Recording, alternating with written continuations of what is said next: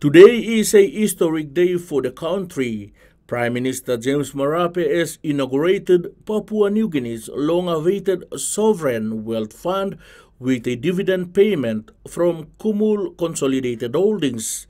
Marape says the government is placing dividend proceeds from KCH investments into a trust account established by Treasury and Finance and will be transitioned into the SWF.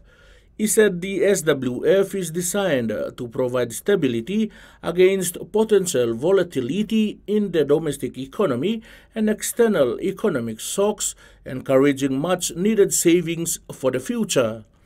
KCH is paying 50% of its profits as a dividend to the state and 7% of the dividend, or 5.6 million kina, will go into the SWF trust account. The PM took the opportunity to commend Minister for State-Owned Enterprises William Duma and KCH for declaring a dividend and successfully progressing the SWF facility.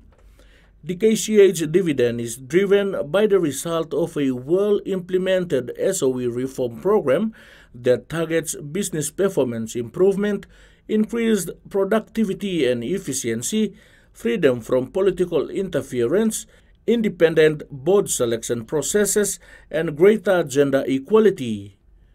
Freddie Mo, TV1 News.